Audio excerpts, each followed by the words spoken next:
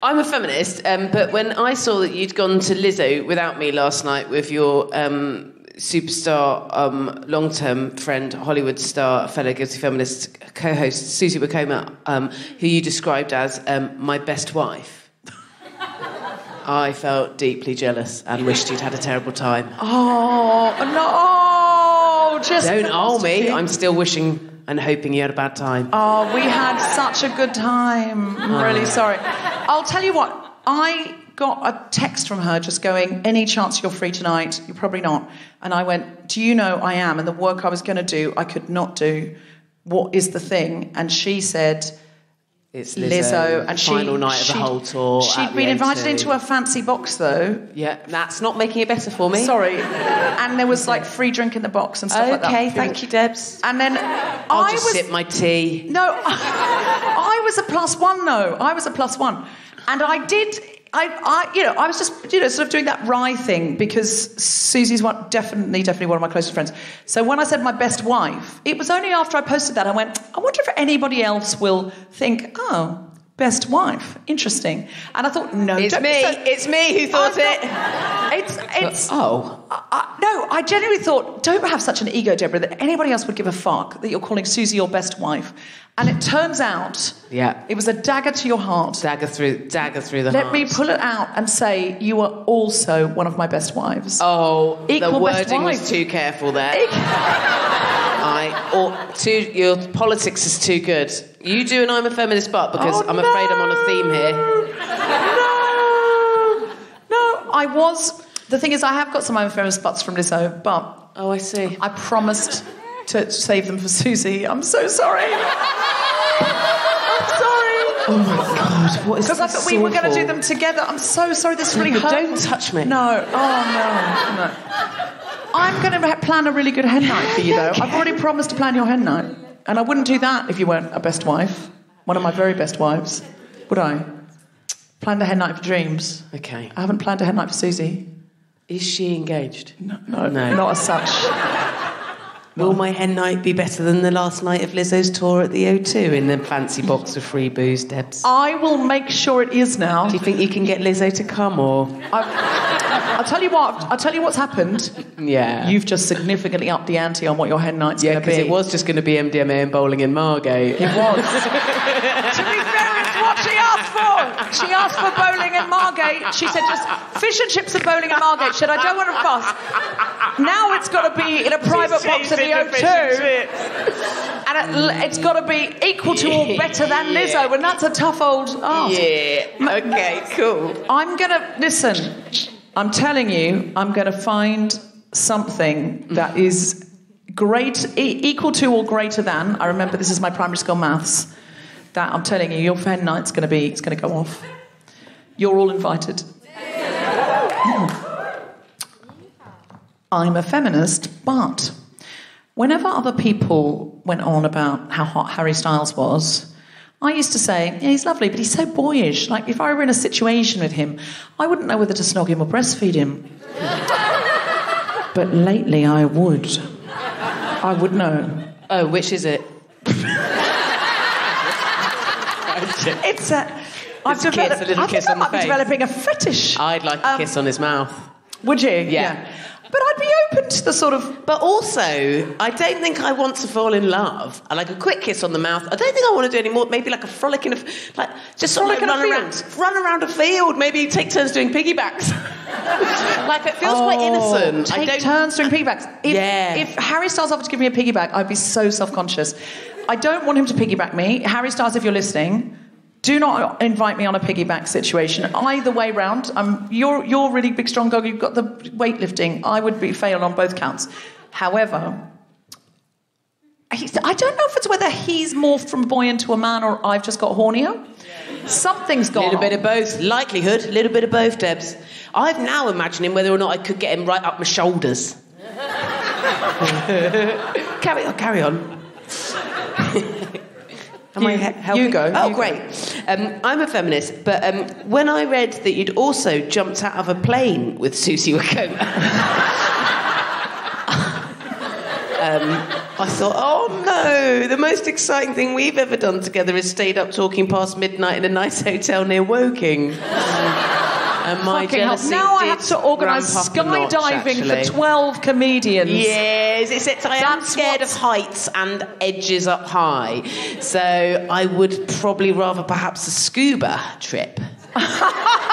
Is this head night now in the Maldives? Yes. Okay, all right. Listen, I'm open to it. I'm going to make your dreams come true, baby. I'm a feminist, but... Here we go. You've got to make that noise. Someone opens a can, you've got to go... I taught my son that by the age of 2. I'm a feminist, but... Gary Lineker... Whoa! Get your principles out. Get your principles out. Get your principles out for the girls. Get your principles out for the girls. Integrity is sexy, isn't it? Yeah. I don't know. I never saw Gary Lineker, and I don't mean to objectify a man who's just doing the right thing. Absolutely brilliant on Twitter for ages. I just, integrity is hot. There's no getting around it. Oh, yeah. If you're listening internationally... crisps. Yeah, that's true. He does advertise crisps. He's associated himself with excellent things for years. I see. You found him hot because he had crisps. Yeah, before the integrity. He would carry them around, and there I'd be. So Gary Lineker, if you're listening internationally, is a footballer / football. 30 years, I think, on the BBC football commentator. Surely they've heard of Gary. I don't know. Everyone around the world won't have heard of Gary. And he recently responded to a very draconian policy about refugees from this government with a response, and the BBC went, "Oh, you're not impartial." Why does he have to be fucking impartial? He's a football commentator. He's not a newsreader. He's not an interviewer on Newsnight. Absolutely ridiculous. And so they said, "You're going to be suspended until you apologise." And so everybody said, Match of the Day, which is the big football show here, "Fuck it, well, we're not coming to work either." And I think the crew and everyone just, well, no, we're not coming in either. And the BBC went, "Oh, we've fucked up. Sorry, come back." But in doing so, I have mildly objectified, not in a bad way.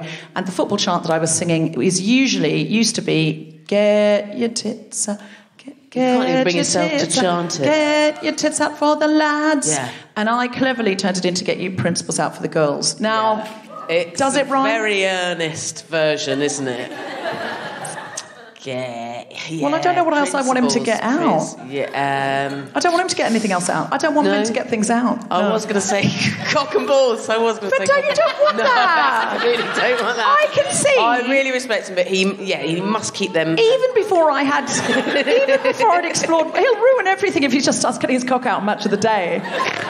You'll get Me Too. One of the only good ones. I thought a request had come in from a really feminist podcast. No, I've taken that too far, Tom. Edit that out, because...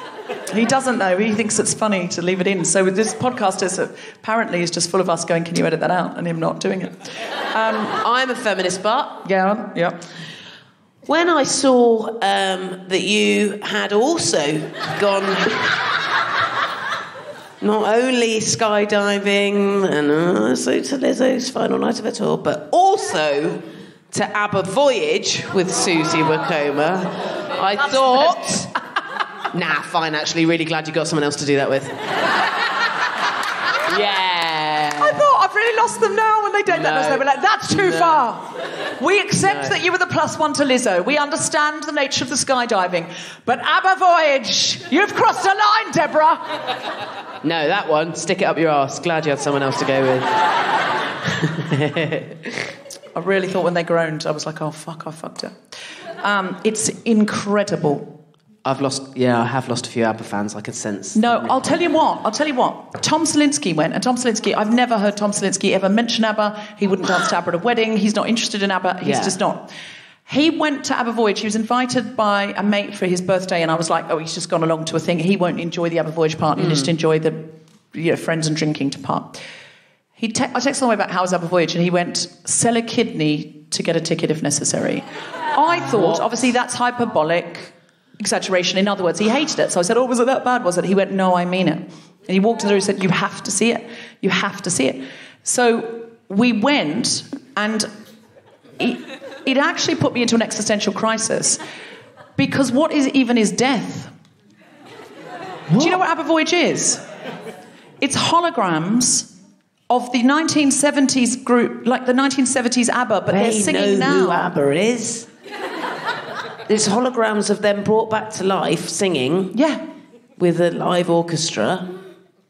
And here's the thing with it. It's... Do they do other songs or just their songs? Honestly, it doesn't matter. They could sing Pat Cake, Bacon. It is their classic songs and some new ones. However... Imagine if you got there, like, all the ABBA classics and Baby Shark. I'll tell you what, yeah, I'm keeping my kidneys. Both of them? Yeah. I just need to say about it, though. Okay. Seriously, I just need to say, Jess, honestly, it's such an astounding thing. I know you're not allowed to film it, because, of course, you're not, but I think you should be allowed to film your friends watching it. Because I looked down the row and everyone was like, oh, like they'd seen a biblical resurrection. It was bizarre. And I know, you think to yourself, because I imagined holograms, I imagined sort of like a sort of projected thing. It's like they're really there. But then sometimes they walk off and they just disappear in fucking front of you. You just have to see it. I'm not really allowed to talk more about it. I'm not. Because I just don't want to spoil it. But it made me question what is death. And on the way back, Susie and I planned the hologram Guilty Feminist show that would happen after we'd died. Susan, you did. But you'll be in it too. You'll be a hologram in the Guilty Feminist. We'll all be. If you don't want to go to ABBA Voyage. Would you be open to... You can be a hologram in the future when you and Susie have passed away, and I can be a cardboard cutout nearby. No! Oh my God. Just a couple of holograms jumping out of planes, and you can pop my cardboard cutout out. You can pop it up in that hotel in Woking. If there's a Guilty Feminist Voyage after we've died or when we're old, you will be a lead co-host in Guilty Feminist. My corpse, reanimated, will have prestige. Yeah, I'm telling you. Okay. Have you got any more? No. Have I done 3? Yeah. Great, then we're done. Have I done 3? I don't think I have. Oh, no, I haven't. Sorry. I haven't. God, that's not... Okay. I mean, I'm a feminist, but we just counted to 5 wrong. Okay. I'm a feminist, but I promise to never again get in a back and forth with a man on Twitter going, "Ooh, but also what about men?" But only when a woman is talking about women things. But I thought yesterday this man was different. And today I concluded this reasonable exchange that turned into an incredible escalation by writing, "I apologise for interacting with you. I'd mistaken you for someone who'd replied in good faith." And then when he said ditto, I added the extremely mature lol. I think you played that beautifully. I know, but why did I bother? Why did I go there? I've really stopped. You're very stopped. kind. I've always thought you had an incredible capacity for entering into conversation with people who were fizzing with challenge. Fizzing with challenge. You know, I mean, I've got no... You're really good for even trying. Thank you. I don't often anymore because I just think it was just a waste of time. But I did, and I ended up going, I've mistaken you for somebody who'd entered this conversation in good faith. I'm sort of tempted to get that on a tea towel, really. Yeah, I'm so sorry I've mistaken you for someone who's entered into this conversation with good faith. It felt so good to write it. But then I childishly, I thought it was quite good. It was quite a good mic drop line. And then he went, ditto. And I was like, because you can't think of a good comeback. You've just had to copy mine. So I had to go, lol. And I should have just fucking left it. But lol, I bet he's written back as well. Got to find out. Should we have a look? Live from King's Place in London. The Spontaneity Shop presents the Guilty Feminist with me, Deborah Frank, guest the host of Fostekew, and our very special guest, Oakley, talking about Section 28.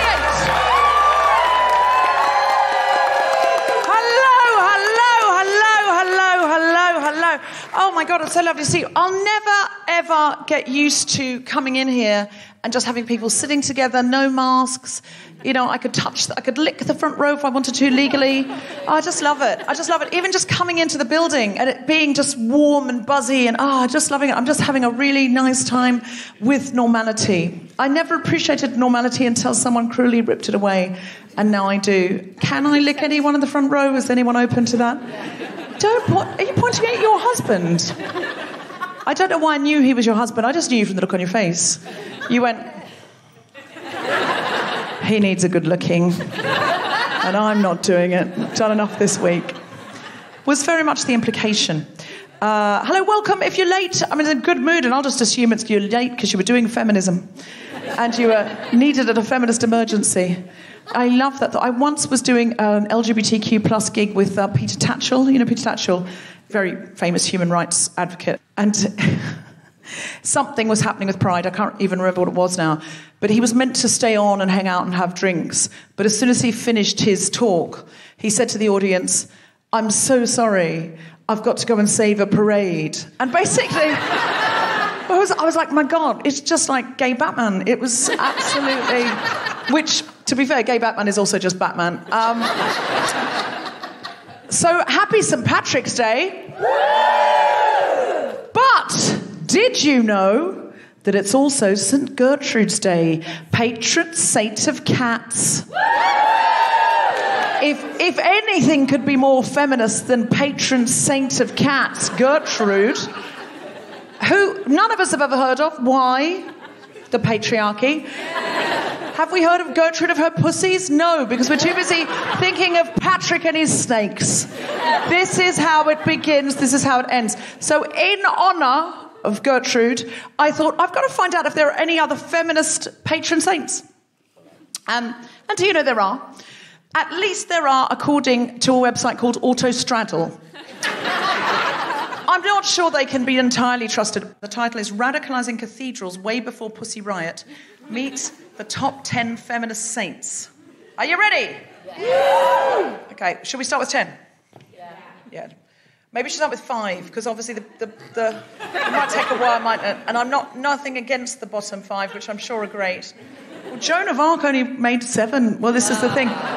This is the thing with your life. You can live it as well as you can, and you're still number 7. Number 5. I feel like David Letterman.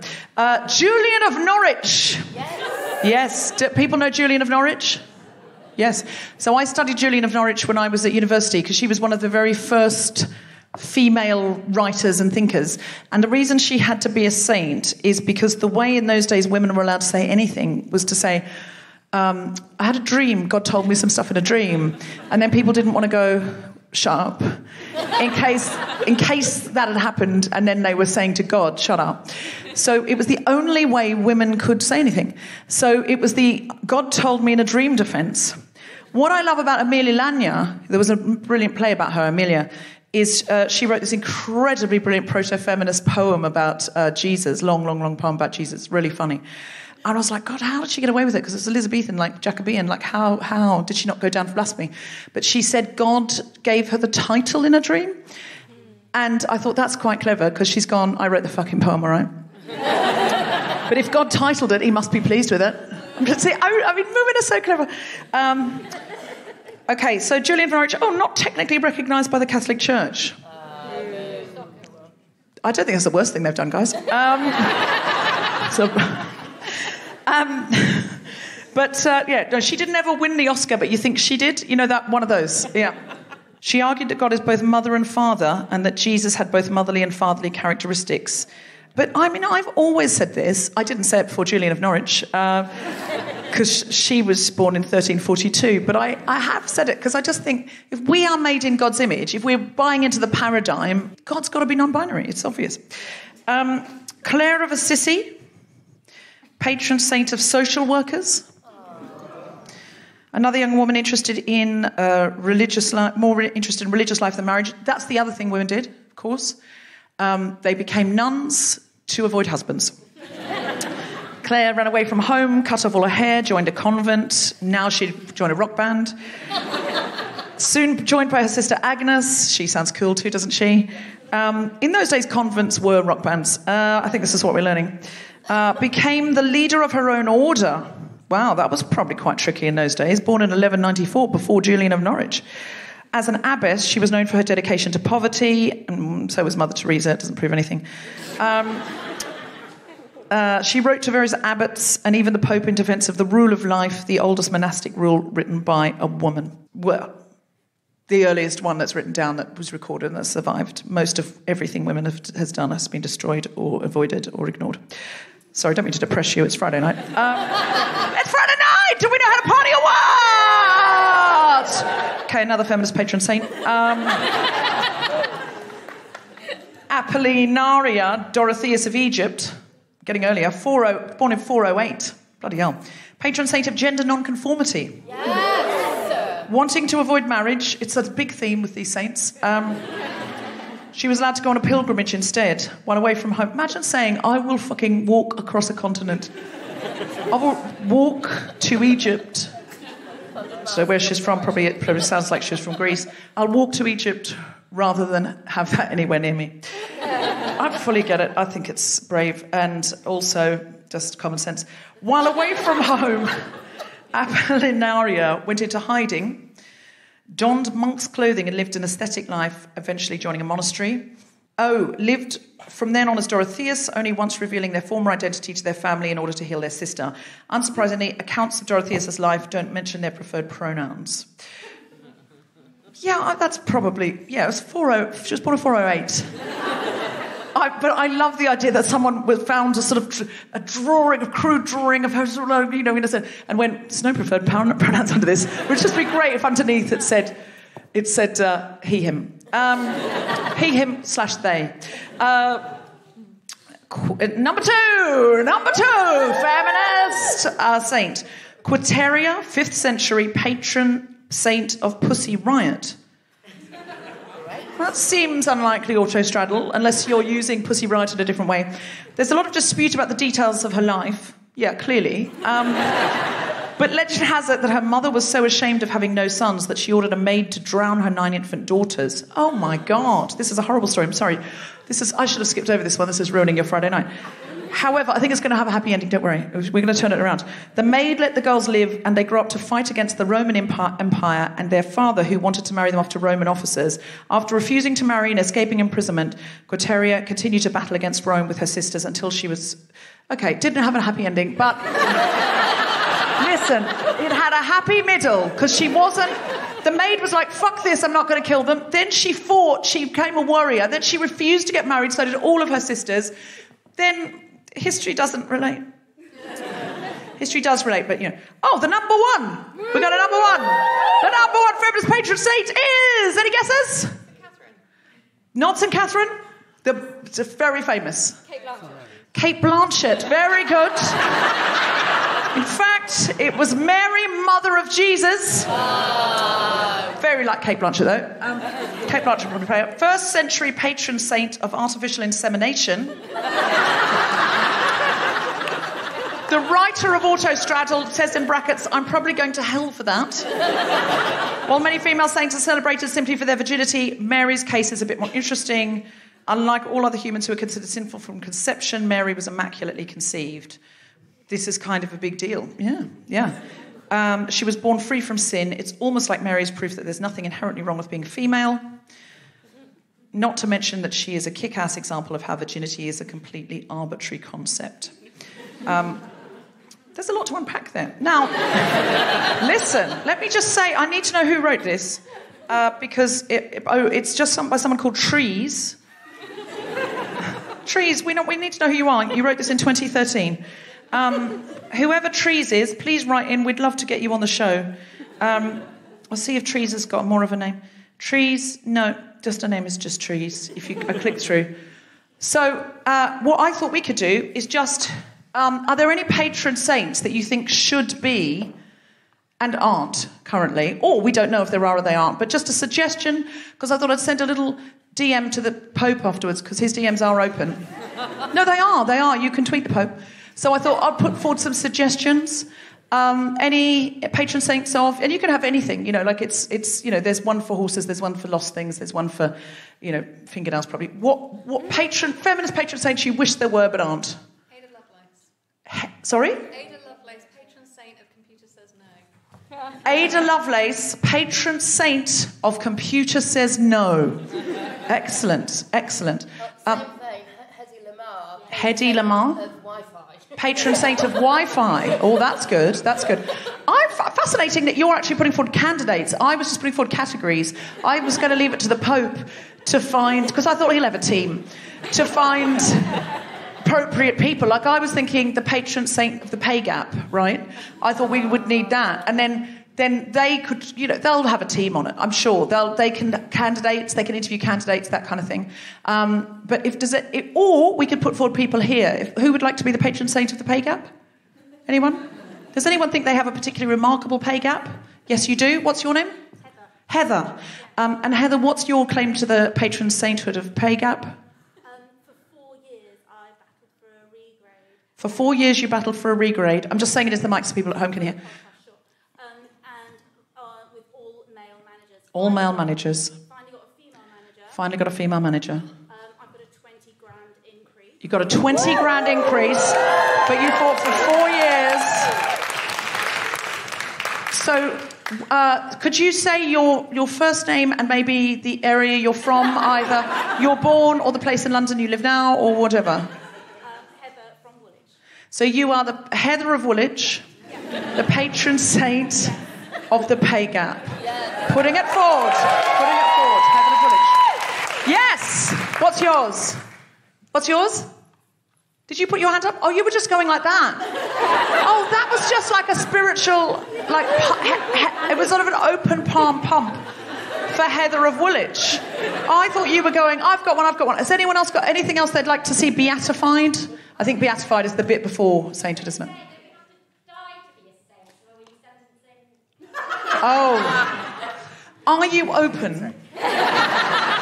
Someone in the audience just suggested you have to die to be a saint. There are no living saints then. Oh, no, you're right. Well, how about we do a like Heather of Woolwich when she dies becomes. Okay. And listen, we're not doing anything to hasten that, although it would be good for the podcast numbers. We don't want that. What about All Saints? What's that? All Saints? All Saints. Well, not the shop, though, the band, presumably. Yeah, the band. Yeah, excellent.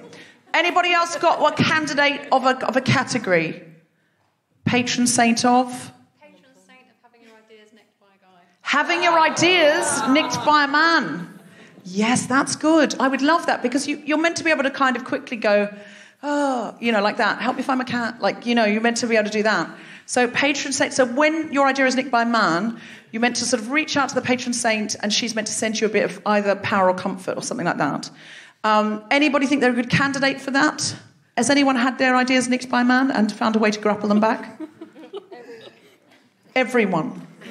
Everyone. Any techniques for grappling your idea back? I tell them thank you for agreeing with me. Oh, thank you for agreeing with me. That's good. That's really good. I've heard of a really good one, which is you have to do it in teams. It's a team sport. If you see it happening to one of your female colleagues, you go, yes, actually, what you've said, Graham, is great. And when Sarah first pitched it,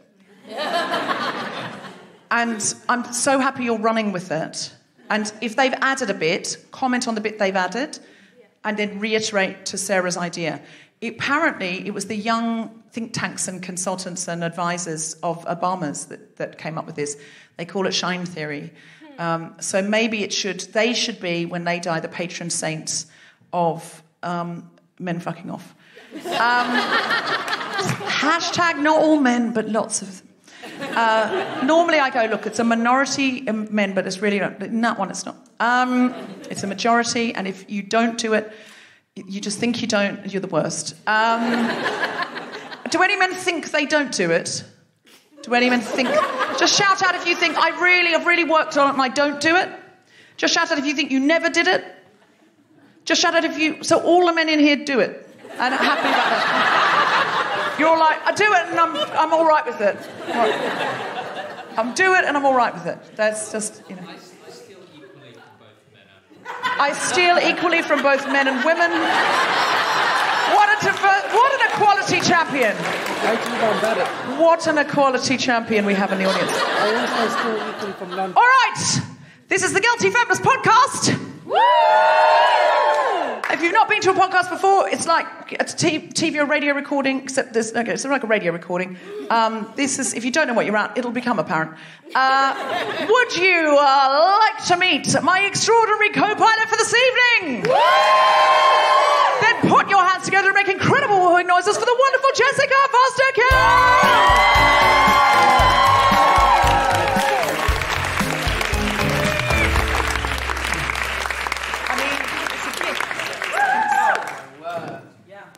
Lovely business with the saint stuff. Well, really do you know what? That. I asked the question and then they just came rolling in. Right. How is that not incredibly funny? Are you too young to understand that joke? When the saints... Thank you. Saints come rolling in. Maybe I should have done it. Oh, there's marching. That's it. Your saints are hammered. That's why it didn't work. I thought it was you and it turned out to be me. But I can admit that. I'm going to do it again. And could you fake laugh? Okay, everyone be quiet because otherwise the audience at home will know. This is why you come out to the live show. You see how the sausage is made. Okay. See how it's rolled. I mean... how it marches. Okay, all right. I just threw out the question. Sorry, I got to that. I just threw out the question about the saints, and then the answers came marching in. Boom! I'd drop the mic, Debs, if I had less respect for the venue. Unfortunately, that will not play on the podcast because an audience would titter at that. They wouldn't cheer. So could you do a medium-sized chuckle? She's making you do it again. I'm not going to do it again. I don't need to do it again. I smashed it. They need to do it again. Right. So I'm just going to say 3, 2, 1, and you're going to do a medium-sized appropriate chuckle for that joke. I won't do a noise that ruins it. If you could have, because it's a little punny, one person could groan. One person only. What's the name of the man that steals other people's ideas? What's your name? What's that? What? Dan. Dan, you are the only groaner. I'm giving it to you. Like you've heard it and you've gone, an old song, a bit of a, everyone else finds it funny, but not so funny. There's a cheer, anything like this, just a medium-sized chuckle. Okay, ready? 3, 2. That was perfect. That was smashed, wasn't it? Yeah. That was smashed. That's the appropriate amount of laughter for the third attempt at laughing the opponent. Do you think other comedians know about this? About you can conduct the audience to laugh? I think you're the only one I've ever seen do it. Because I love it. I think I've got it. I think I should bloody this technique. nips on you, Debs, to be like, let's go again. You can do better. I think I can patent this technique. Yeah. Do you? Yeah, because if other comedians found out that they would have to work a lot less hard if they could just do a bunch of ordinary jokes and then retake the laughter. Yeah. I suppose that's what sitcoms do, isn't it? That's what they do with that's what canned laughter is. I think I'm reinventing canned laughter live. And then going, I think I could patent this. I'm a feminist and. Okay, all right. Hello, anyway. Jessica Fostekew. Hello, how are you? I'm very well, and I'm loving that you're wearing your Girls, Girls, Girls t-shirt. Thank you. But it says, what does it say? Girls, Girls, Theys. Girls, Gays, Theys. Girls, Gays, Theys. I've ruined it. Let me do it again. Oh, God. I'm kidding. Oh. Okay. You were genuinely worried there, weren't you? You were like, oh, my God, she's going to say everything twice. This is The Guilty Feminist, the podcast in which we explore our noble goals as 21st century feminists and the hypocrisies and insecurities which... Undermine them. I'm Deborah Frances-White. With me is Jessica Fostekew, and we are talking about Section 28, but very specifically through the lens of a new film called Blue Jean, which is absolutely incredible. If you haven't seen it, you must see it. Yes. I insist, otherwise we're not friends anymore. Are you ready for some stand-up comedy? Then please welcome to the stage my best wife, the one, the only, the incredible Jessica Fostekew!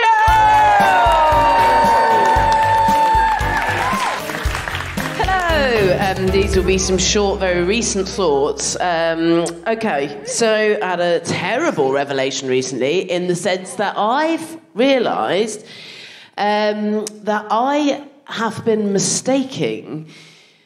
I'm 39. For a long time, I have been mistaking the desire to get absolutely cunted. Do you know what I mean? Like, for example, like you had a big project has come to an end. Everything's signed off, sealed, it's done. The job, like, there's been high pressure, high stakes.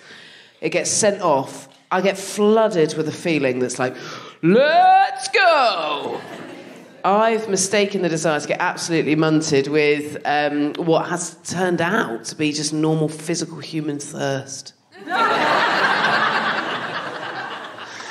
Yeah, I had some big jobs come to an end, and I was like, whoa, I want to do one drink. Or if I do want one drink, I want it to be 90% gin. Like, I want a big drink, I want a nice big drink. I was on my way to work, I was going to be driving to work. That's not very 2023. I don't want a big drink. Stopped to get some petrol anyway. Sorry, planet. Got a Fanta. Did the job. Don't worry. Very new thoughts, remember, be kind. I was writing a joke, the punchline of which, this is going to upset some of you. I was writing a joke, the punchline of which was Bowden Tankini. And I thought, you know what, I'm a conscientious comedian, I don't want to write the joke, I need to check, I need to know that the item exists in the world. So I Googled it, long story short, there was a sale on, now I own a Bowden Tankini. Well, actually, it turned out, I thought, God, it is bloody cheap. A friend, I put this online, and a friend, a young friend in her early 20s, Italian friend actually, started saying, what are you like, what even is that, blah, blah, blah, what have you done? And I thought, fuck her, I'm going to look up the order and check and show her it, because actually I think it was really nice. And I'll show her a picture of it, and she'll be like, yeah, fair fucks, actually, because that's so sexy. Not frumpy at all, like that. Anyway, I looked at the order. Turns out I just actually bought the pants. So that's not that. I won't feel as frumpy like that, will I? Not with these old boys dangling loose. Dangerous, if anything, wouldn't it? Them all flinging around all everywhere. Be like one of them wankers with their fireballs at a festival. Painful, though, not very practical. Eventually, I'm hoping they'll get to a length, my tits, where I can sort of flop them both over one shoulder. Or the end game, really, is to get, if you are just going to buy the pants, get some with pockets in and get boobs long enough just to sort of tuck them in there. But what tickled me on reflection was like, why did my Italian friend not know what a tankini was? I think we've been diddled here, actually. I think what's happened is that the UK version of Mad Men, some ad agency, it's going to be a man, isn't it? He's going to be called Stuart. He's going to be of pink hue.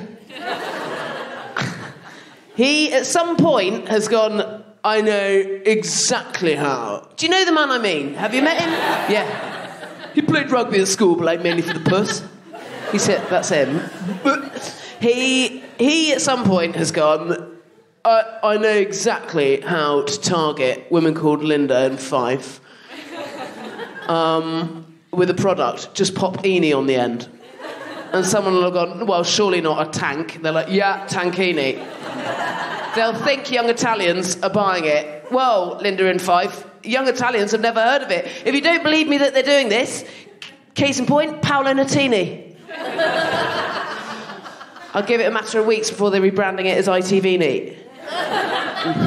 I've had a really exciting thing happen, actually. This is a bit more reliable, hopefully, as stand-up, so you can all relax. Fashion has come to me. It keeps happening. I don't know why anyone goes out of their way to go to fashion. It's a waste of your time. Do you know what I mean? Like, actually keep up with fashion and go and buy things that you think are fashionable. If you stand still long enough, it comes to you. All you got to do is stay in one place. Remember a couple of years ago, dungarees came back in. I already had them on. Yeah. Well, it's come my way even more now. Like not just clothes, actual... do you know what's fashionable right now that I've always had? Great big fuck-off scruffy eyebrows. Yes, please! 50 quid people are playing to go to someone and have them scruff their eyebrows the wrong way and glue them in place there. 50 quid. Laminated, they call it. Fuck! Yeah, you just do your own. You can do your own with a Pritt stick. I was born this way. And my favourite bit of fashion that's ever come to me, ever, do you know what is right in fashion right now? great big fat arse. Yes! People are paying thousands of pounds to have bits of their body removed and stuffed into their arse instead to make their arse bigger and bigger. I was born with it, baby. And if you don't believe me, it's audio, so I'm not going to bother like doing sort of a display. But a brilliant thing happened recently. My son, he's 7 now, quite tall, quite strong.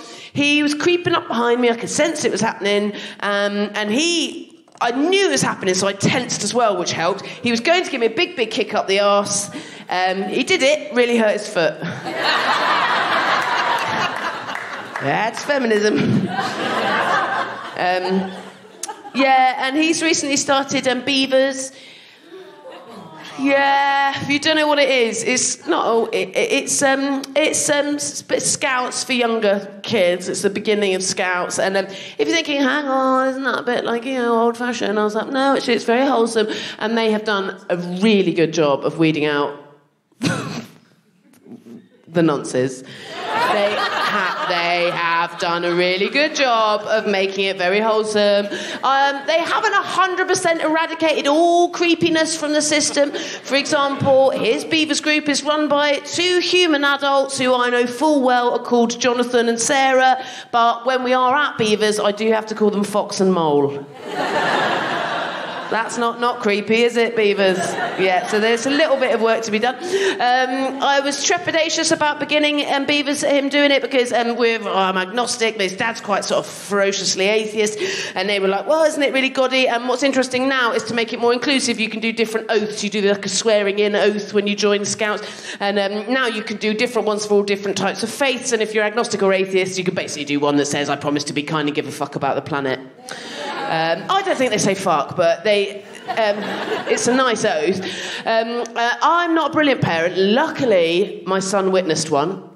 My friend Sam's a really good parent.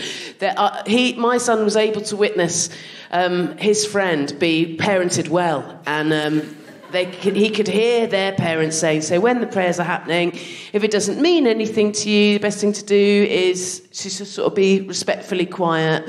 And I didn't know he'd witnessed that. He'd taken that, my son, and him being him, he'd sort of put his own spin on it. He said, don't worry, by the way, about the prayers. Tell Daddy not to worry about the prayers. I went, well, it's up to you. What are you thinking then? He went, yeah, I know exactly what I'm going to do. To be respectful, but because they mean nothing to me. When they do start doing the prayers, I was thinking, oh, great, he's going to say it, I'm just going to listen. He went, as they start speaking, I thought I could go, blah, blah, blah. No, you can't. Please don't. That's it. Jessica Fostekew, everybody!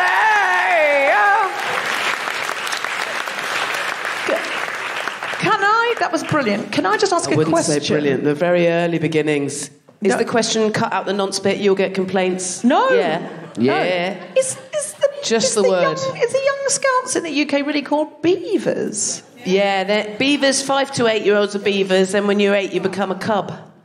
But no, I can't remember what age you become a Scout. In Australia, we had Cubs and Scouts, but for obvious reasons, we didn't have Beavers. Oh, my university football team... Mingers. Mingers. He is also a ninja, isn't he? He does ninja class, doesn't he? Yeah, not Minja. He does, he goes to ninja school, yeah. Do you know what I mean, though? Like, Beavers is... 2-year wait list for ninja school. Where I live. Sorry. Yeah, Beaver sounds like... I'm not trying to get into ninja school. Sounds... Yeah, Beavers is... What's funny is Beaver's another word for vagina. Is that what we're saying? Yeah, and they're small children. You wouldn't call them...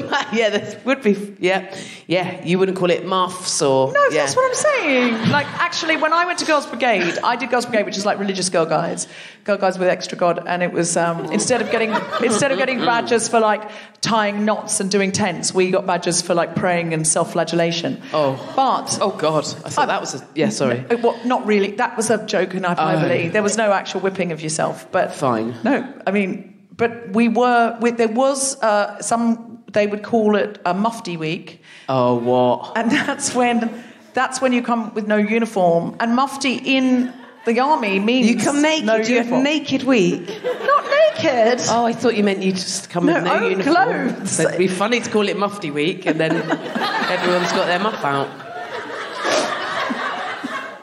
I just imagine you, as a small British child who'd moved to Australia, saying, Mummy, next week's Mufti week. And they said, I'm not to wear my uniform. I assume it's called that because I have to get my muff out, and just coming in naked when all the other kids are just like in home clothes. You're like... Stunning. I mean... It would be a great... You'd think they're probably trying to help me acclimatise to how much warmer it is here.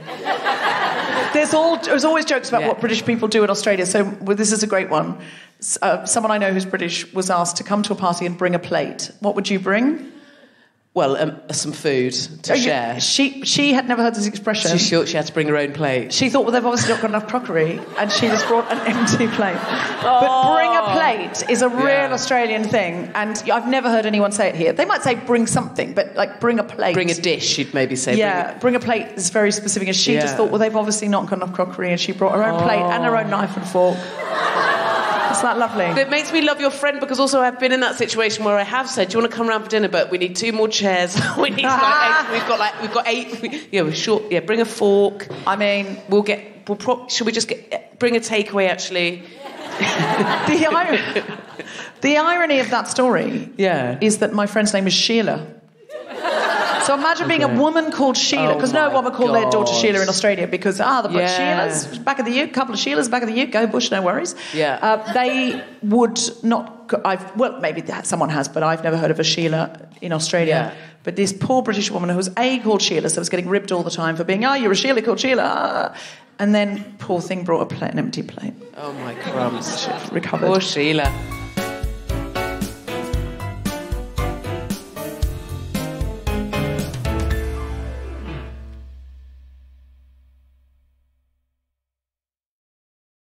Hello, Guilty Feminists. This is Deborah. I'm just briefly interrupting the podcast with some news about upcoming events.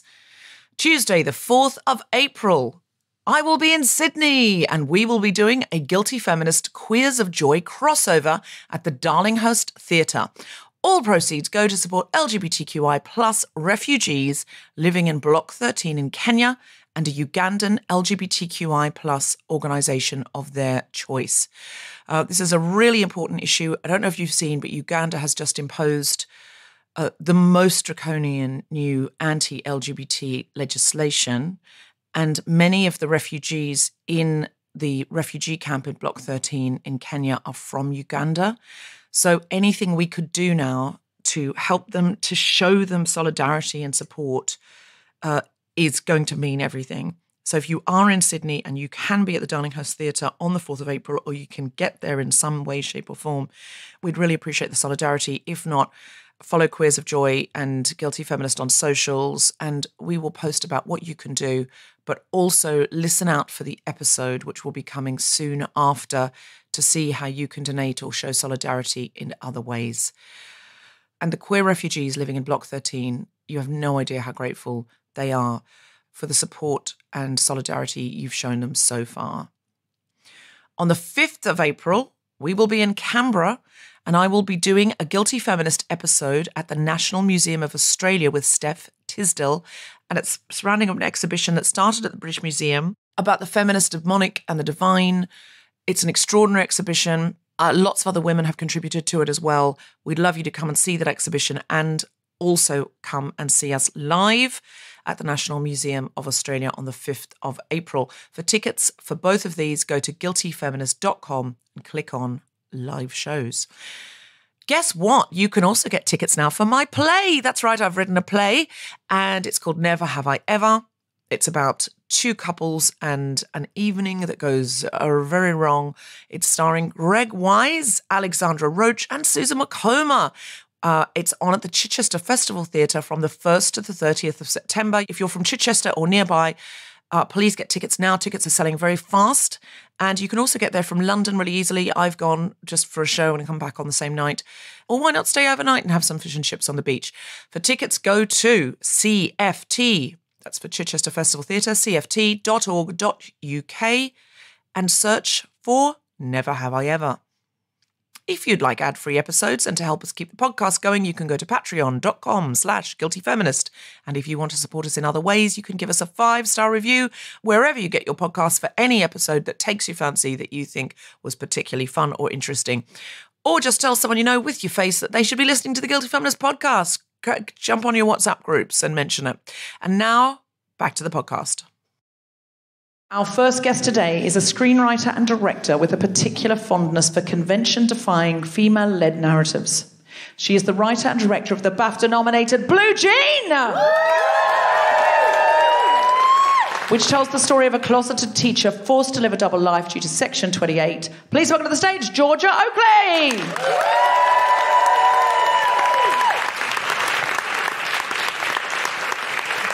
Hello, welcome to the stage. Come take a seat. Thank you so much for coming, Georgia. Welcome. She is joined by a film and TV producer. Blue Jean marks her feature film debut. Please welcome to the stage, Hélène Sifre.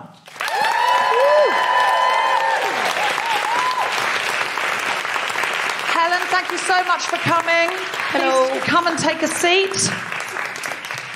Our final guest is a former school teacher and has published books on equality, diversity and inclusion in education. She is the co-founder of Courageous Leaders, is on the board of LGBT Ed, and has been awarded an MBE for services to equality in education. She was also a consultant on Blue Jean, and one of the teachers who inspired the story. She is, in fact, Blue Jean. Please welcome to the stage the incredible Professor Catherine Lee. Thank you, Catherine. Come take a seat. I'm going to push my seat out a bit so we can sit a bit more horseshoe so we can all make eye contact so we're not like soldiers in a row. I want to read out a few reviews of Blue Jean. From Variety, quietly searing British debut. From Attitude Magazine, 5 stars, deeply human. And... oh, fuck. No one said that. From One Room with a View, Rosie McEwen is phenomenal. Yeah. And from The Telegraph, 5 stars, a slam dunk masterpiece. And what I will say about that is they've come around, haven't they? Because in the 1980s, that would have been one of the very newspapers. It would have been going, children are so impressionable. We don't want this mentioned in the classroom. And now there are articles in The Telegraph about trans people having to hide their identities for exactly the same reasons. And you can almost track it headline for headline from the 80s till now. So I am going to make a great big old suggestion, The Telegraph. Instead of having to wait 35 years. 40 years, 35 years to get your fucks in a row and wake the fuck up and go, oh, gosh, lesbians are human. And then 35 years later go, oh, are trans people human as well? We hadn't figured that the fuck out. Maybe watch Blue Jean with that lens and start saying that shit now. Get ahead of the curve.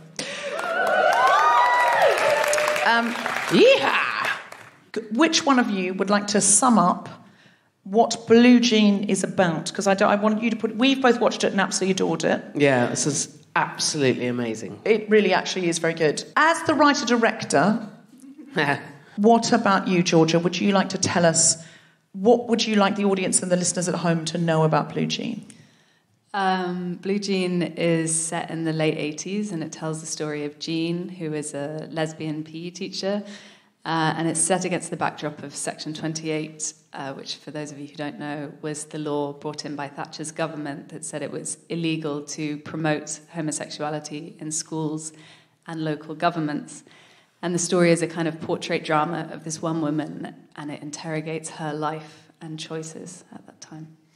By promote, that meant it couldn't be known that a teacher was lesbian or gay. They couldn't mention that a composer in music class had a same-sex partner. Like it was just don't talk about it. All conversation and support and openness suppressed. Yes, it created a culture of silence, essentially. But it's interesting that you bring up the word promote because there wasn't really an understanding of what that meant, obviously. But nobody wanted to ask because the point was that there was a feeling that if you were to speak out about this or speak at all about this, that you would lose your job. And, many of these women that we interviewed weren't out in their lives anyway. So it was, And our lead character, Jean, she at one point says, I'm going to lose my job if this comes out. And that was a very real risk.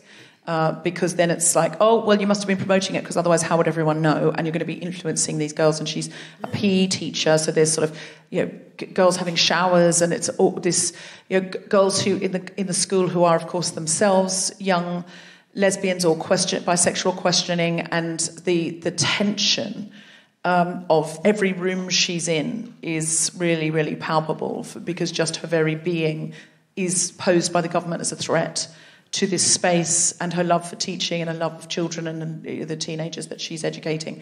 There's this constant shadow over it, and this fear of what if this comes out, or what if it seems as if I am encouraging or coercing or grooming, and just being yourself is terrifying all of the time.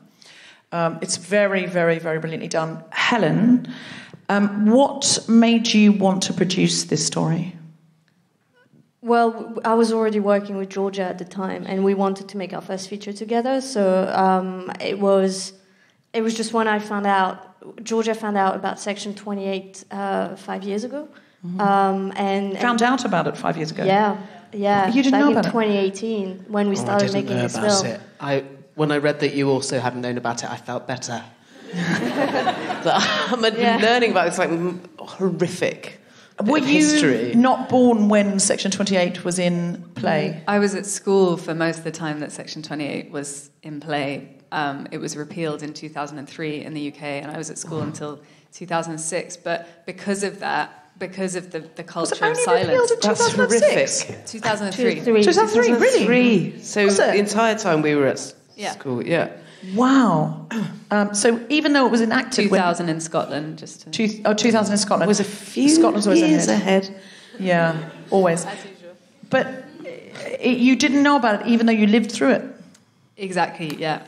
Hélène and I were working together, and we'd been talking about internalized homophobia and the idea of the kind of performative element of self, how we can behave differently depending on whether we're at work or with our families or with our partners. And around that same time, I stumbled across a newspaper article about Section 28, and I hadn't known anything about it, and I was struck by the sort of image that I was presented with, which was this article about these women lesbians who had abseiled into the House of Lords during the debate on Section 28.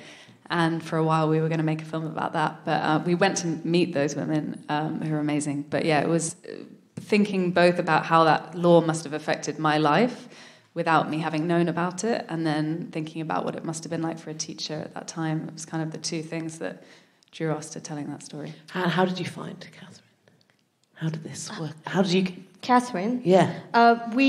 So it was a weird thing. We were doing research when we read essays by teachers. Mm-hmm. And then we met one other teacher who inspired the film through reading those essays. But Catherine, we chatted to someone called Sue Sanders, who's one of the founders and chairs of LGBT History Month, mm-hmm. And she actually introduced us to Catherine. And so I think I just emailed you or called you probably, I can't remember. And I said, hey, we're two young, late 20-year-old women who have never made a film, and we're going to try and make a film about this very niche subject matter that at the time we were told constantly no one cared about. And so we're like, can you share your story with us, because we're not from that time. I mean, I'm French, so obviously I didn't know anything about it. And then Catherine very kindly, we got on a call with her, and I think it was one of the founding moments for us, because of yes, this is really the story we need to tell, because there was so much emotion and guilt and just so much that was still there 30 years later, that we felt that we had to tell this story for her, and for the new generations, our generation who didn't know about it, to find out and make sure it doesn't happen again. Yeah. Well, it very much is happening again in all sorts of ways. Yeah. I mean, Catherine, you lived it. I did. Yeah. Were you a PE teacher? I was a PE teacher, and I was a teacher for every year of Section 28, yeah. All 15 of them. She was a netball consultant on the film as well. Oh, wow. She's To also make in sure the that the film. netball coaching in it was on point. And she's there was in the quite a lot of film. really technical netball stuff in there, actually. Yeah, and Okay. she's Attention to detail. You know the teacher of the other school during the match? Yeah. That's Catherine. It's me. I love it. I'm going to tell you something, Catherine. I believe that being the netball consultant on a film about Section 28 is what the young people call peak lesbian. Oh, you've I made hope my you got a night. separate credit. Yeah, Achieved peak lesbian. I'm happy with that. Yeah, absolutely.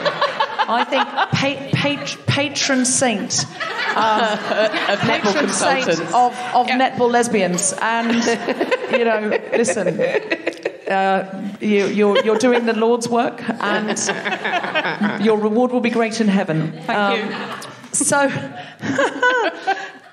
So can you just tell us some of your lived experience of what it was like to be a young teacher during this time?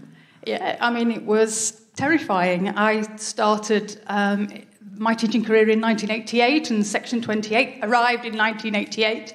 And just as Georgia said, it was a complete era of silence. And the wording, looking back, of Section 28, we couldn't promote homosexuality as a pretended family relationship. None of us knew what that meant. A pretended family relationship. What do they mean by that? We didn't know. We still don't know. It's just it's a deliberately obscure wording so that they can just go, it's that. Yeah. Absolutely. So all of us that were teachers, regardless of our sexuality, didn't know how to stay the right side of Section 28. So we were very cautious, and we didn't, those of us that were lesbian and gay at the time didn't talk about our personal lives at all, got into the habit of being 2 sentences ahead of ourselves, flipping those personal questions as quickly as you can in the classroom and in the staff room as well, turning a blind eye to homophobic language in the corridor if you heard it, in the way that you would, I certainly would have pounced on any other sort of language if I'd heard it. And just literally spending at least 50% of our energy managing that bit that is where the personal and the professional collide. And always fearing that somebody might see you outside school and you might lose your job. Did teachers lose their jobs, or was this a sort of threat that lay over you, that you were frightened, or do you know any cases of it happening? No teacher was prosecuted under Section 28. No teacher did lose their jobs. I'm aware that teachers were moved on. So, back in the day, state schools belonged to local authorities. And so if a teacher was out or very obviously gay, they may get moved to another school on the auspices of helping out another department. But no, nobody was prosecuted. And looking back now,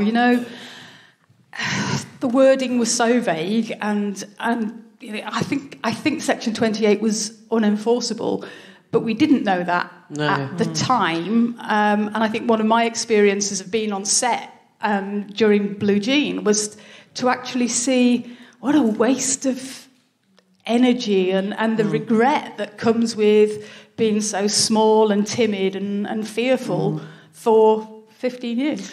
It's designed to do that, really, isn't it? Because a democratic government doesn't really want in the papers gay teacher arrested and blah, blah, blah. They don't want that. The same as what's happening with the drag bans in America right now. What they're doing is going, be scared, be smaller, you've got too big for your boots. What is drag? Like, if I wear, at some points in history, if I wore trousers, that was drag. Women were arrested for wearing trousers in the past. So it's sort of like, well, what's the line of that? And what's glam rock and what's drag? And we sort of know it and we see it. But it's designed to just make people frightened. So there's, like in Florida, they're saying, well, you can't serve alcohol where there is drag. So, of course, that just means they can't really ban a man wearing a flamboyant shirt, but they can say, you can lose your liquor license. Well, what does that mean? Of course, bars and pubs could say, sorry, we love the drag brunch, we can't afford it. We can't afford to close down and all our staff will lose their jobs, and I've got 3 kids in school, and I'm really sorry, I'd love to support the drag brunch. We've always loved it, but now it's to frighten and diminish, isn't it? Yeah. So this is so relevant.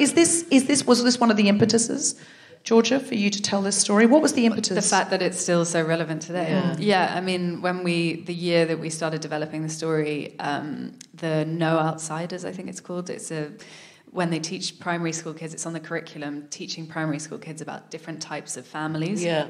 And they've been trying to bring that in for 30 years, and then it came in 2018 when we had just started working on the film, and there were protests up and down the country with kids being kept out of schools because parents didn't want their kids to be taught about different types of families. And I feel like that's kind of where it all stems back to. Same with the drag, what you were just speaking about. It's this notion that queerness is somehow catching, and that if we tell young children about it, or anyone in any school, that they will hear about it and therefore become it. But what that completely ignores is the fact that all children need to have role models.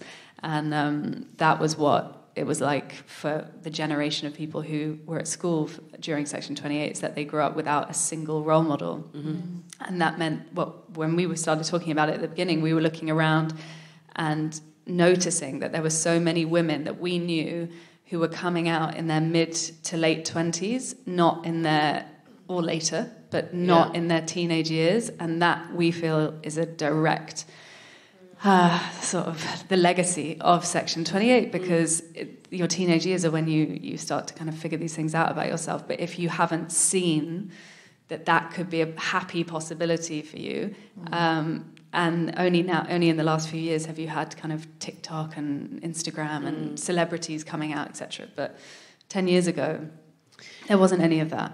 I mean, I needed an extra decade on top of that. But that's the year my son started primary school, and it was fascinating, actually, and terrifying to watch the backlash of that. I felt really excited that he was starting school in the year that they would be taught. And it wasn't just about queer families, but about blended families. Well, I mean, my family is very modern and complicated, and I loved the idea that he would be part of the first cohort of 4- and 5-year-olds taught all the different things a family can look like, but was heartbroken to see the backlash. And I think the other thing I noticed wasn't just this thought of it's catching, but also still this really insidious inference that there's something perverse and sexual. I feel like a lot of the protests were like, we don't want our kids taught about anal sex, and you're like, well, no one's proposed. It was never part of it that 4- and 5-year-olds are going to get. It's not. That's a different thing. You were just shown about different types, and also there was so much good stuff in it. You talked about what a good relationship looks like, what kind ways to talk to each other, and it made giving kids the understanding of perhaps watching how people talk to each other, whether in good, learning what a good relationship, what a bad relationship, teaching people how to get out of bad relationships. It's fascinating. It was so much more than the sum of its parts, and the protest just got boiled down to. They're showing them all gay porn? What? But they're doing the same thing with the drag stuff as well. It's the presumption that oh my God, it's infuriating. It's absolutely extraordinary. Because it's not like as small children, we weren't taught about the missionary position at the age of 4 just because it was okay to know that was Mrs. Sanders and she had a husband. I didn't ask Mrs. Sanders what she did with her husband. And she never offered to tell me, which I think was poor teaching, because I didn't know a penis was erect until I saw one in real life. I didn't know. Okay, that is terrifying. I didn't know they stood up. Oh my God! Because no one told me. No one told me. Horrible thing to learn live. Just jumped to. It just jumped to attention, and I didn't know. I thought it was frightening. I hope you didn't puke up on it. That is. No, it wasn't. I'd be scared. It wasn't like a Stephen King. It was just a surprise. But the first time you see a Christmas cracker, that's also a surprise. I would want to know in advance that it did that. I didn't. If you've never learnt that a hand could triple in size and sort of come at you a bit, you'd want to have known that about hands before you just saw a hand do it. That's not making the edit. Oh, God. So, Catherine, what was it... Back to the... Actually, serious. Well, I don't mean to scare you, stuff. but what was it like? What was it like sort of reliving this through the film? Did it feel like a faithful representation for you? Was it triggering to you in any way? Yes, it was. You're nodding furiously there. I shouldn't nod on podcast, should I? Yeah. Was it like an unexpected erection? I spent quite a long time chatting to Rosie McEwen, who plays Jean, and she asked me literally about every single moment of my life. And I kept saying to her, but that didn't happen during Section 28, you know. And I kept thinking, why is she asking me about my childhood? And then when I was on set, I saw the depth of the character and the way in which she embodied all that.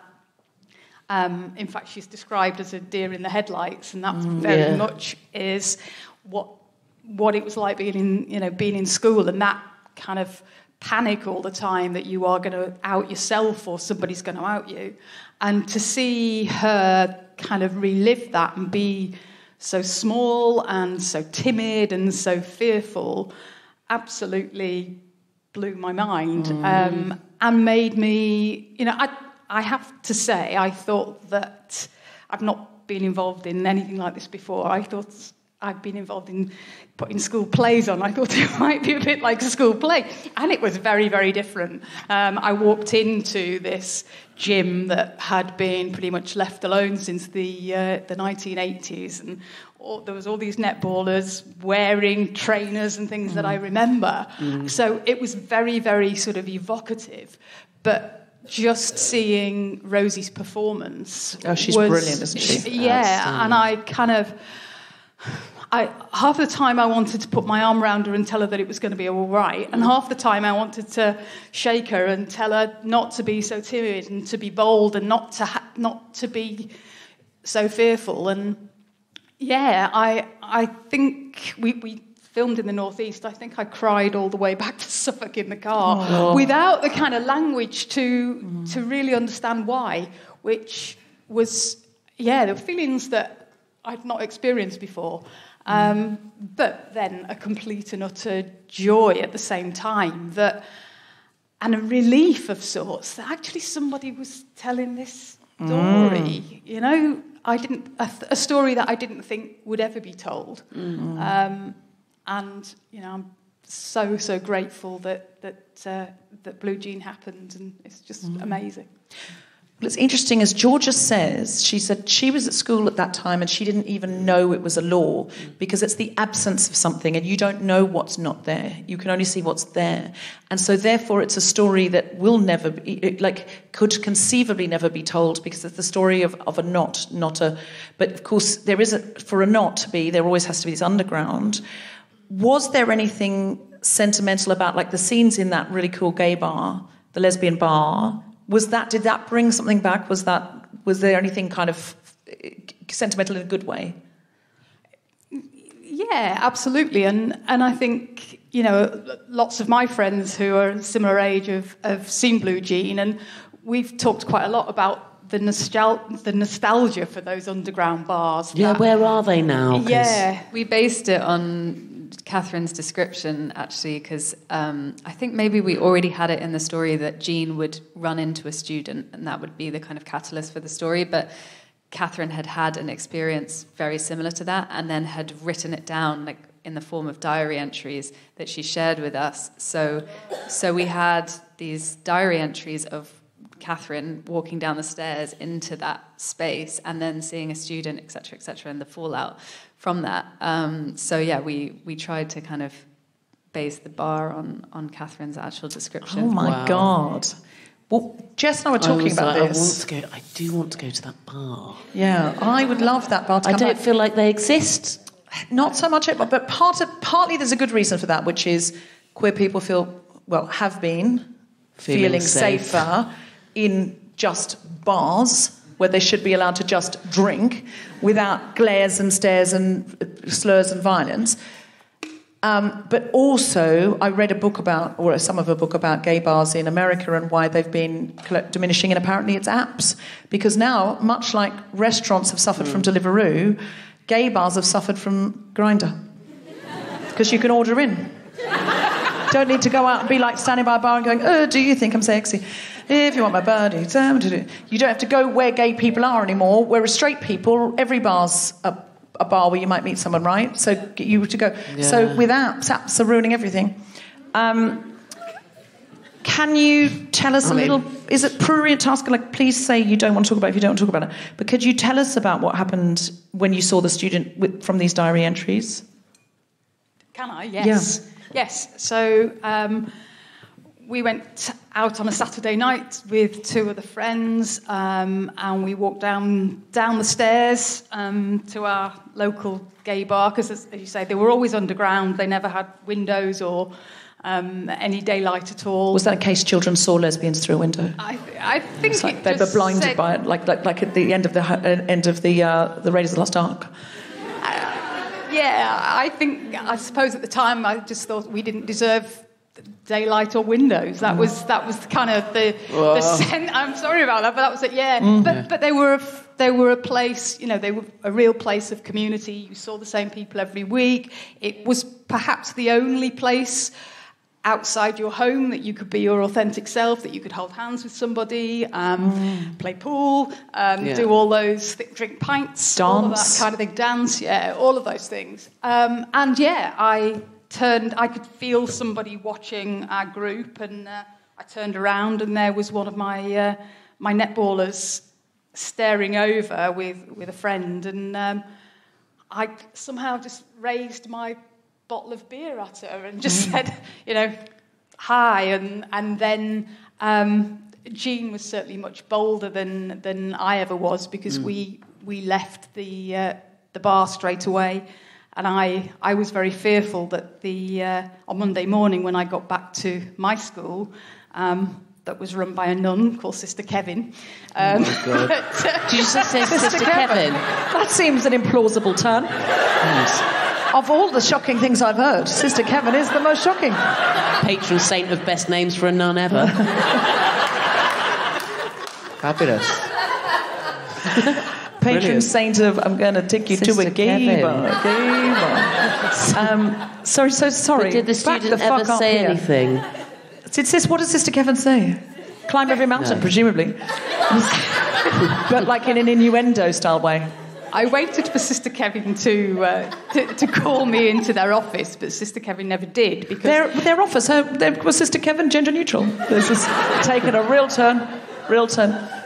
Turns out incredibly progressive school. I don't know what you're complaining about. It was run by Sister Kevin, they, them. No, I don't know that you had a difficult time at all there. Head teacher. Sorry, can you just... So you were worried Sister Kevin was going to call you into their office and tell me, because of Section 28, that I had lost my job because this student had seen me in the gay bar. And in fact, that didn't happen. The student came to see me on the cross-country field and tell me that she was confused about her sexuality, to apologise for spoiling my night, to say she needed somebody to talk to, and she was so frightened. And I wasn't very nice to her. I put my own kind of fear of losing my job before the support that she obviously needed. And I told her that she wasn't gay. I told her that she needed to just go back into school, that if mum and dad found out, they'd be thoroughly ashamed of her. Projected all the things about my own identity onto her. And said, don't go down there again. It's a terrible place full of not very nice people. Which God.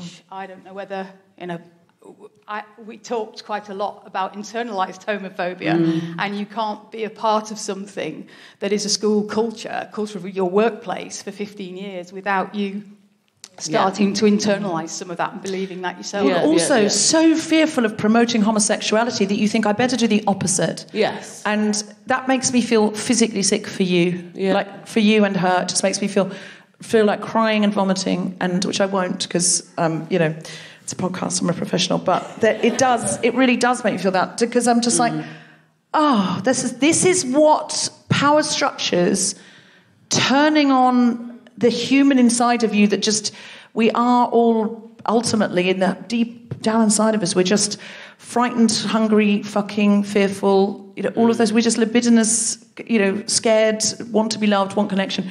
And if they say to you, you're sort of wrong and you better go down into that basement where there's no sunshine, if you want to be the monster inside of you down there, what are you going to say to a kid? Yeah, do what I did, it's great life. You're going to go, you're not lesbian, you're not. And it's like saying it to a mirror. But that's now, obviously, you are somebody who is looked to as a senior member of the LGBTQ community, and you are, in fact, such a positive role model. You are a netball advisor on a film about Section 28. Consultant. Netball consultant. Sorry, consultant, you're right. Peak lesbian. Now, do you know where that girl is?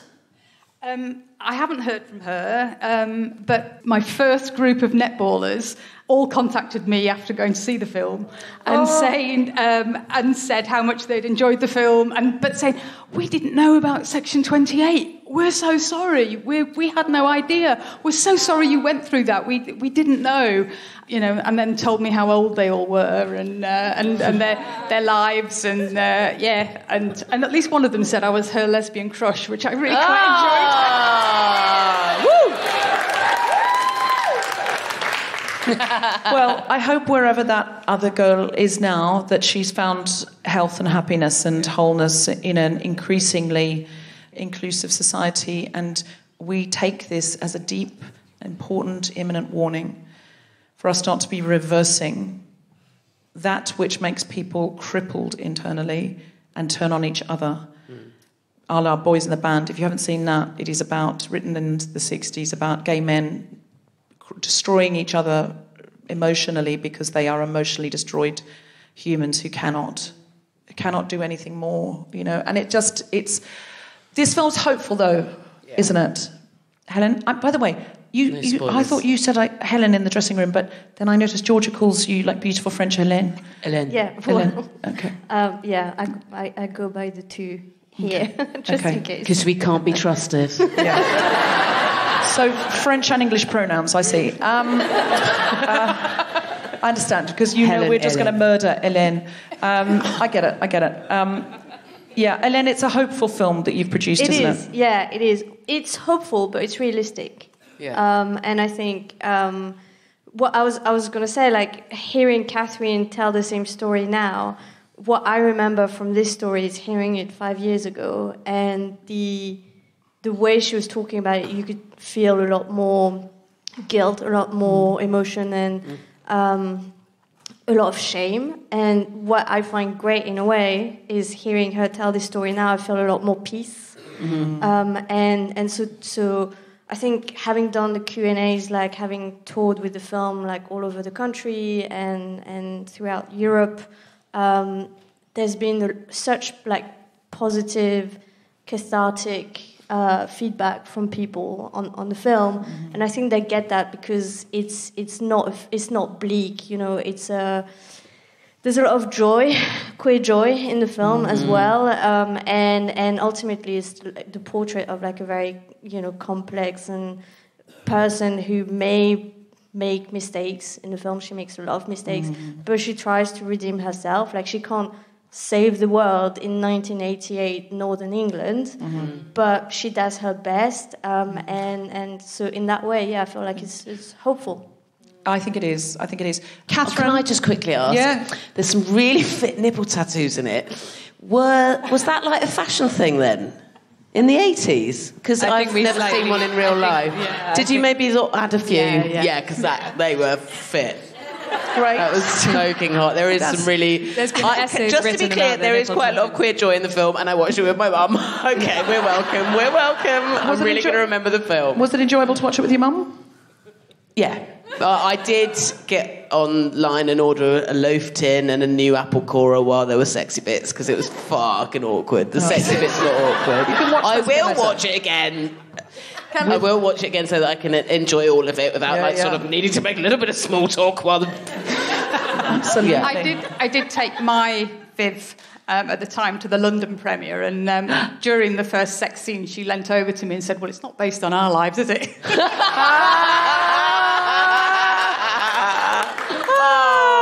Excellent. So quick lightning round. Firstly, just need to know this, Catherine. You're a professor now. Are you a professor of netball? No, sadly not. What are you a professor of? I'm a professor of inclusive education and leadership. Sounds like netball to me. That's peak feminist. Peak netball. From peak lesbian to peak feminist. Peak lesbian, peak feminist, peak netball. So to all of you, is there anything you came to say that you didn't get to say? Lightning round. Just that Blue Jean is now available on VOD, video on demand services, and if you haven't seen it, we'd love you to watch. You've made that sound very sexy. VOD. Yeah. VOD. VOD. Yep, it's available on VOD, video on demand, and do people just put in Google Blue Jean VOD and it'll come up? I got it off Prime. You got Prime, did you? Yeah. Prime, Apple, iTunes, yeah. iTunes, altitude.film. Is that right? Oh, brilliant. Yeah. Great. Okay. Yeah. Anything you came to say you didn't get to say? I'll say that the diaries that I shared with Georgia are now published in a book that I've called Pretended.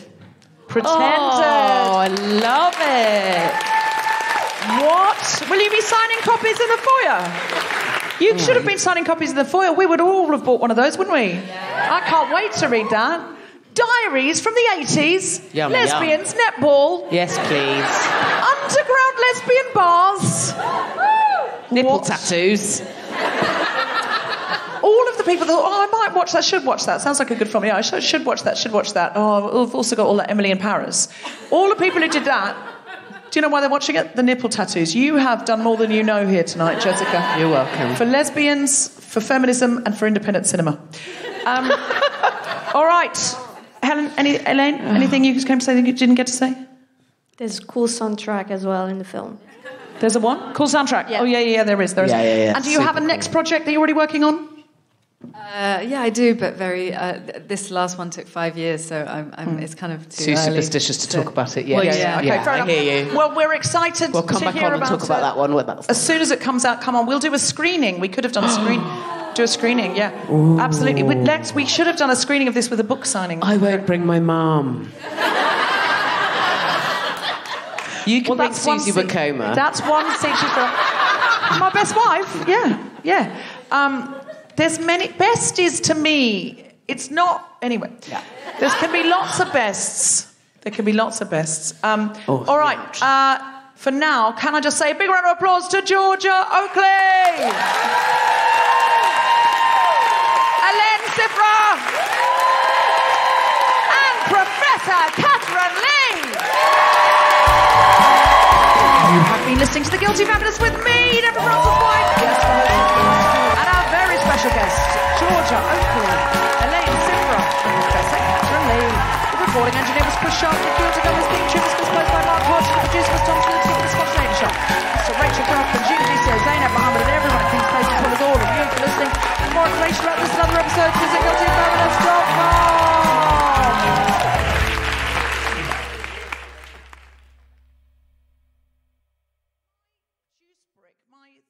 My phone alive, it itself died a terrible death just before I came on stage.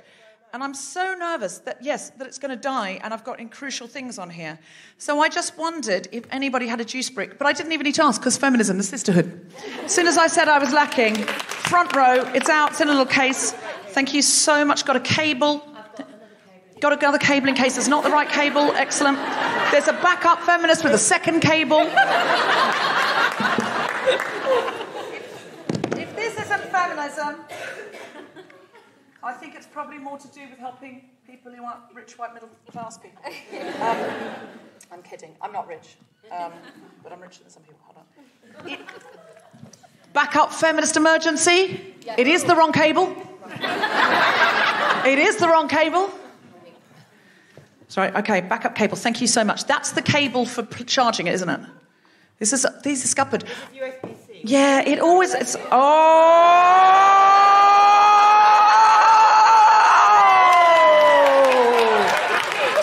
If you're listening at home, we're not going to explain that. There's something remarkable just happened. Hold on a minute. How does this work? Okay, I've understood it. No, it's just... if you're listening at home, it's a sort of multiple... Did you say, would you like me to put it in for you? Well, you know, I would. It does look a bit like a sex toy, this. It looks like... Thank you. Thank you. It looks like a prepared feminist who goes, we never know where there might be an emergency. Right. Yes. Oh, that's a good point, actually. It's a great question. The Guilty Feminist is provided exclusively from Acast. Find it wherever you get your podcasts.